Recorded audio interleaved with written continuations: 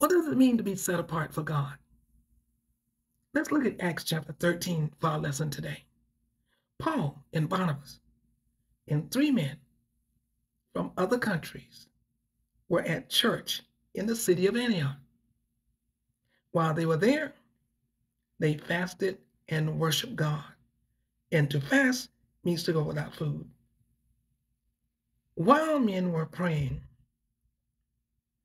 the Holy Spirit told them to set apart Paul and Barnabas for a special task. To be set apart means to be chosen to do something special. The Holy Spirit wanted Paul and Barnabas to go out to different parts of the world and to tell people about Jesus. When the Holy Spirit was finished speaking, the other men walked up to Paul and Barnabas and laid hands on them and prayed for them that they would be protected as they went out to preach. After the men had prayed, and Paul and Barnabas then sailed on a boat to the island of Cyprus. This was the beginning of Paul's first missionary journey. So when we look into the Bible and we see, let's look at 1 Peter chapter 2, verse 9.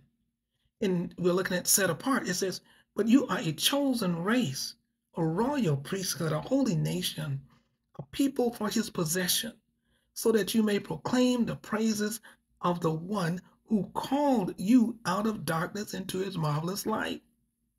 Let's look at Deuteronomy chapter 14, verse 2. It says, for you are a holy people, belonging to the Lord your God. The Lord has chosen you to be his own possession out of all the people of the face of the earth. We can go on. Let's look at Psalms 4:3. Know that the Lord has set apart the faithful for himself.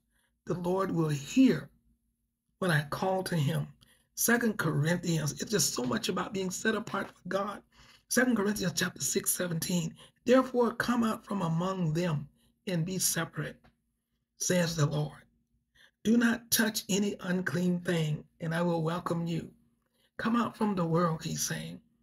I'm calling you out. I'm calling you out from there. I want you to be set apart for me, to do my bidding, to do my work. Romans 12:2. Do not be conformed to this age. This is the right scripture. But be transformed by the renewing of your mind so that you may discern what is good and pleasing and the perfect will of God. I pray that you be set apart today, that you answer that call.